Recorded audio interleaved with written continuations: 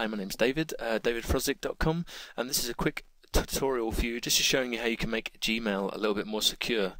This is worth doing if you use public computers, internet cafes and things, or if you actually, out of home and maybe an office or something like that. Log into your Gmail account, click on the Settings tab at the top. Okay, and from there you should open up the General, and you'll see the General tab here. And on this page, what you're going to do is scroll down to the bottom, and you'll see a setting here that says always use HTTPS. Okay. Now what that does, that forces Gmail to use a secure connection when you connect into your Gmail account.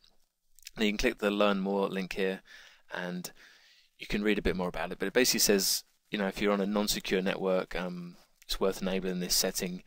And it also says it can run a little bit slower. So if you're at home, you could turn it off. You could go into your account and click the Do Not Use setting. But if you're thinking, I'm going away, I'm going to be using public computers, etc., it's worth just coming here into your Gmail account and turning this feature on.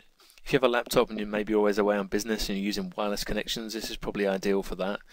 So just jump into your Gmail account, click on this link, always use HTTPS, click Save Changes, and then that'll mean in the address bar at the top, you'll see here on my account, it shows HTTPS here. So you'll see it up there because it shows on a secure connection to Gmail.